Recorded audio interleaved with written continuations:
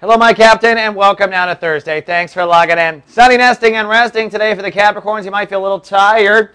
The moon is almost full in Aries, now bringing emotional focus down to nesting and resting and self-nurturing. This is your mother inside you, your inner mother voice. So your mother inside you might be nagging you to take a nap, nagging you to take care of yourself. And today you might find a bit of an opposition between responsibility in career, Saturn, and the moon in Aries, nearly full in Aries. So you really have to find balance in the two. And today you're really going to find holes in your career plan if you're feeling tired and if you're not rejuvenating yourself. Now, zip into the sun.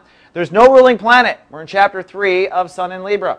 And today it's time to hold space. Yesterday I said let's take some action, let's take some steps toward the direction of the career that you want.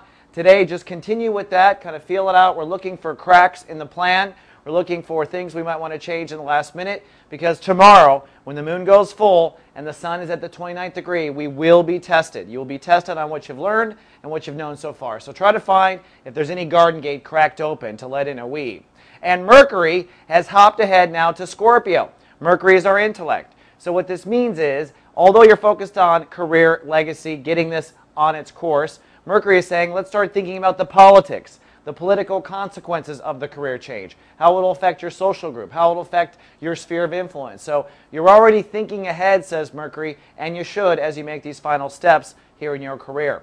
And it's Thursday. We got a new episode of Sadiq Salter's Renegade Aromatherapist going live today. This is her 4th and final episode. She's going to help a plant essence help you. She's our Mother Nature. She speaks fluent plant. And these plants can help you restore balance and order in your career. She's not just a plant chick, she's also a wise woman. Check her out. She's live everywhere Soul Garden blooms. Okay, Capricorn, that wraps up Thursday. Tomorrow, a full moon, and you'll be tested. Live, love, be.